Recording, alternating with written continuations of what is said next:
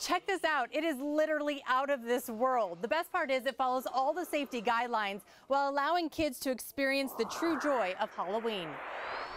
This is one of my favorite months of the year, and I really love Halloween. Well, COVID continues to haunt us. The Zubron family creates the perfect escape. Well, last year we did an alien autopsy in the garage, and we were able to shut the garage door, and we had a maze in the front yard.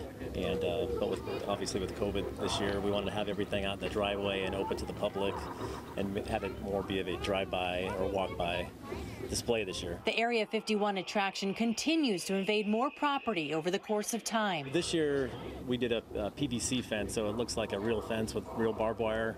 And a lot of the neighbors thought it was a real fence and thought we were doing construction. Yeah, we got a lot of funny looks while the fence was being built. Yeah. Another clever creation was this UFO that was made from an old patio umbrella. It's been so fun just to watch him with the boys and being creative and letting them paint and build. I mean, that's just what they love. That love has spread joy to the entire neighborhood. Yeah, I mean, it's been really fun to see a lot of the same neighbors coming every night and just seeing what's new and commenting. They want to know where I store everything. That's the #1 question. Do I have a storage unit? Yeah. So do you? Yes, I have to. That storage unit just got a little bit bigger after asking if the alien invasion mission was complete. And we're not even done. We're done. Yeah, no, we're not. Yes. No, we're not. I think we're good. I think we have a few more surprises. Yeah, maybe.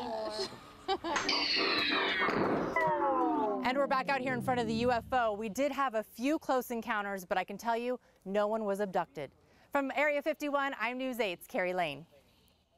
That is so cool with the patio umbrella. I'm loving that. Lots of people getting creative this year, and we want to hear from you too.